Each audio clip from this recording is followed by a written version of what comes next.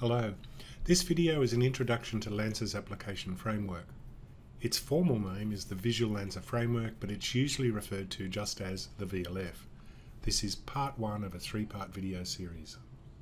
The VLF exists to answer this question for new LANSA developers. How might I design, implement and deploy a commercial or back-office Windows desktop or web browser-based application?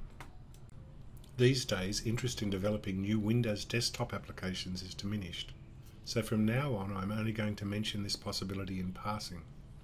The focus of the remainder of this video will be on web browser-based applications.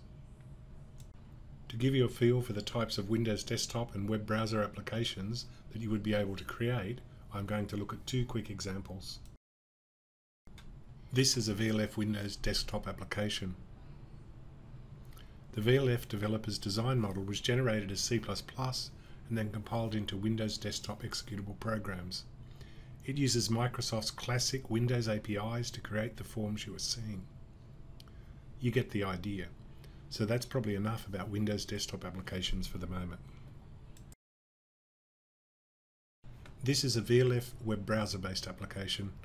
What you are seeing now is the Chrome web browser running on a Windows 10 computer.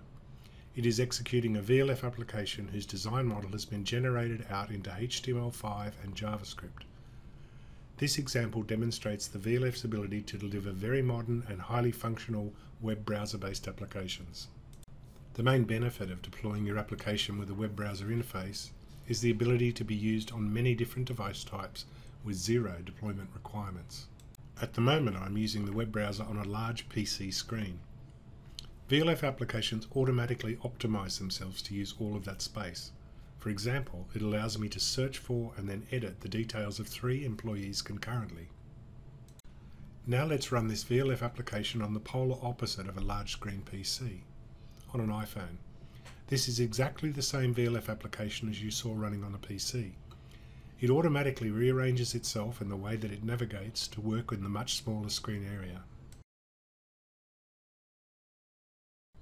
This automatic rearrangement capability is sometimes referred to by the somewhat overhyped term responsive design.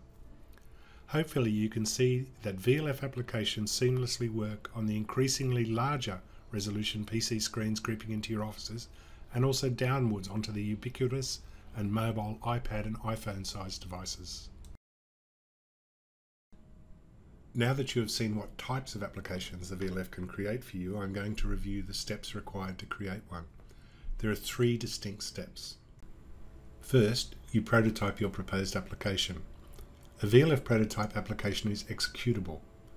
This means your application design intentions could be demonstrated to your end users so that they can understand and comment on what you intend to deliver. Additionally, an executable prototype can be used to inform your peer developers about what you need them to build.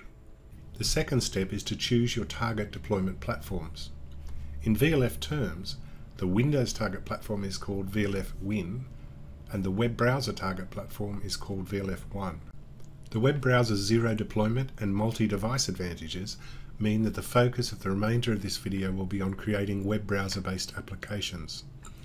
So if you see or hear VLF-ONE in this presentation, that's what's being referred to. In the third step, you generate Visual LANSA programs and compile them into executable code that is the most appropriate for your chosen platform. I mentioned earlier that a VLF application prototype is executable and that you have probably shown it to your end users and to other developers. Now is the time you start to work your way through that prototype, gradually replacing each prototype part with a real part. Just like this jigsaw, you gradually snap out each prototype piece and snap back in a real piece. By the way, the process of snapping out prototype and then snapping in real parts naturally creates a highly organized way to divide up development tasks amongst a team. At every moment of this step, your application is always executable and demonstrable. This makes it easy to run continuous software delivery and review cycles with your end users. There is no waiting for traditional big bang software deliveries when the VLF is used. So in summary, the VLF development process consists of 3 steps. Prototype your design, choose your target platforms, then snap your real application parts into the prototype design. The following Part 2 video will demonstrate those steps in considerable detail.